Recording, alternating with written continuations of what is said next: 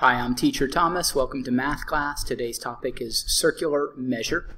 We're going to work through a problem-solving example. Before we do, let's look at two important formulae relating to circular measure. First is arc length.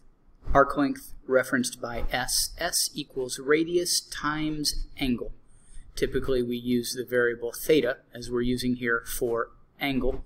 Area of sector, represented by A, equals 1/2 times radius squared times angle.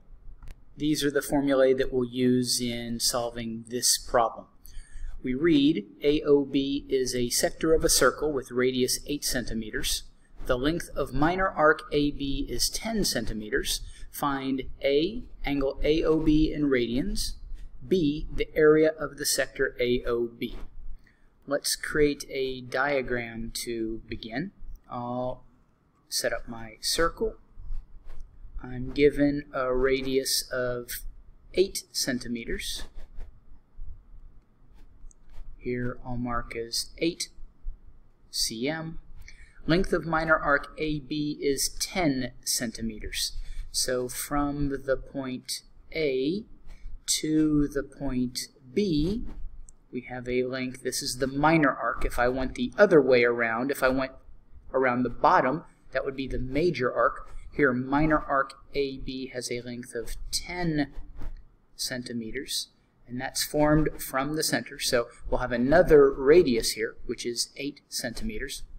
So first, the angle measure, angle AOB, and I'll use the variable theta. We'll start with the arc length formula. S equals radius times theta for A.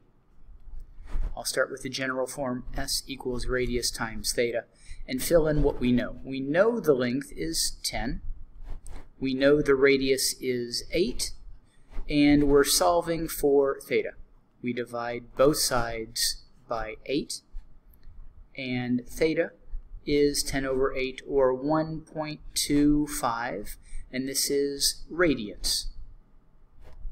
Based on the formulae we have at the top of the whiteboard, our result will be in radian measure. We can manipulate these formulae to produce a result in degree measure, but we want to be working in radians.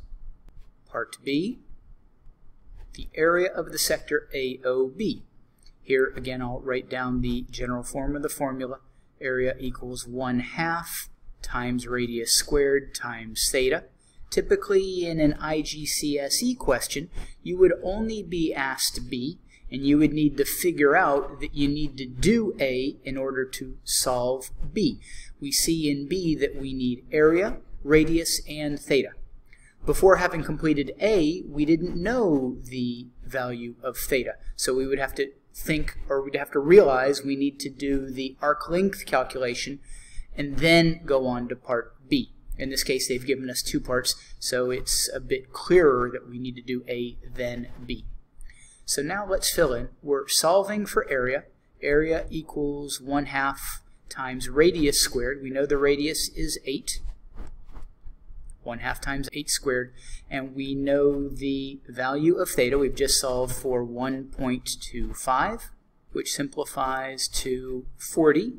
Our units of measure is centimeters. Area is two-dimensional, squared. This completes our requirements, and this completes the lesson on circular measure problem solving.